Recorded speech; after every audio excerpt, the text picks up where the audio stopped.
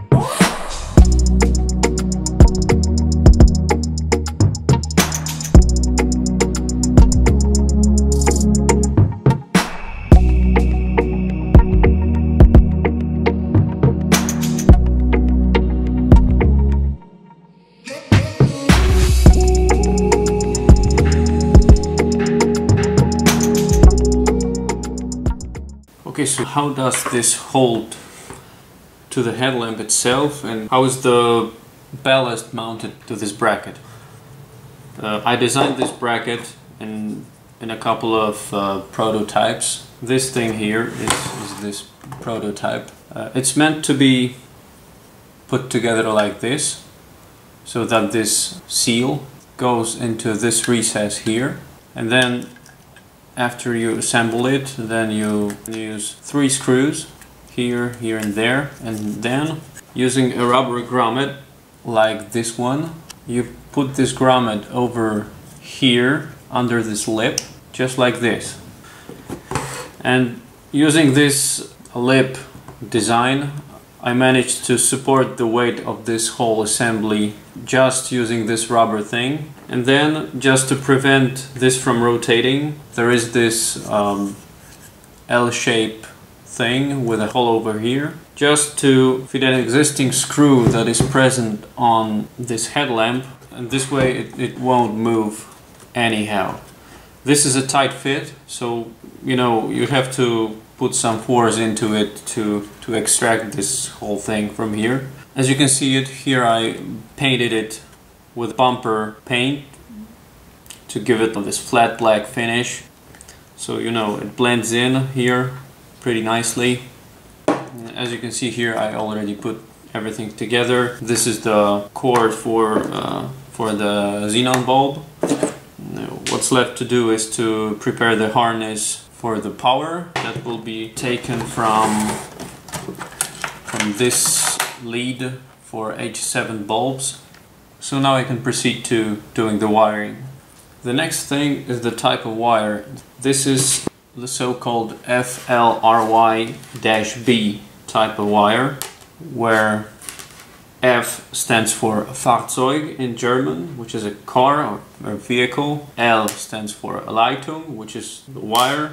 R stands for reduced insulation here, because at 12 or 24 volts, depending on if it's a car or a truck, you don't need that thick of insulation as you need for home wiring and so on. And then Y stands for the fact that the insulator is made out of PVC here. The dash B says that the wire is actually asymmetrical in its cross section.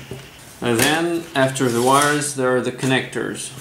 So the connectors that fit here are the Tyco multi-lock 4-pin connectors. I think they are 070 series. Okay, so let's make those wires 6 inches long. I think this should be enough.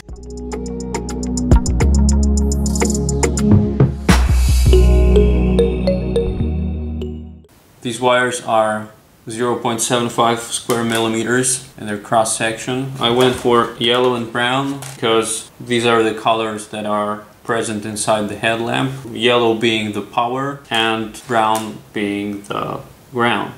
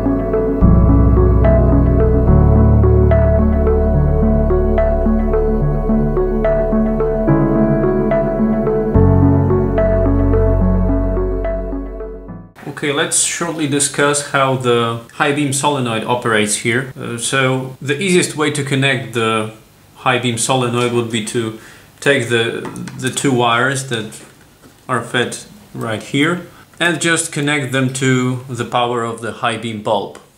However, imagine a situation in which you drive during the day and you don't use your low beam headlamps.